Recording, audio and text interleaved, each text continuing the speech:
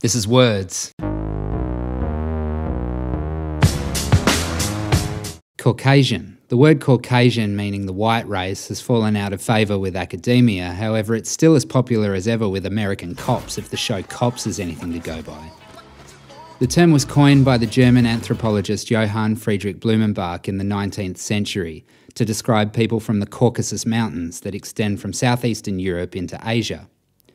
He said people who had descended from there were all part of the same race.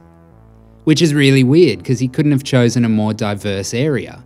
The Caucasus Mountains are where Africa, Asia and Europe converge. It's actually made up of two mountain ranges that span Russia, Georgia, Azerbaijan, Turkey, Iran and Armenia.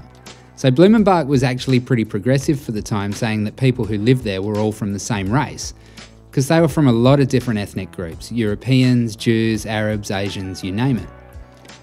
To him, the shape of the skull was the main differentiator above any other physical feature, so although they may have had different skin, hair, etc., they all had similar shaped skulls. It makes about as much sense as any racial classification. He defined 5 races: Mongolian, the yellow race; Ethiopian, the black race; Malayan, the brown race; Native American, the red race; and Caucasian, which was miscellaneous. He did actually call it the white race, but he was referring to a much more diverse group of people than what we call Caucasian today. The story does show just how arbitrary racial categorisation is and why the entire concept of race, at least based on looks, has fallen out of favour over the past 50 years. Thanks for watching Words. If you liked it, click subscribe. Cheers.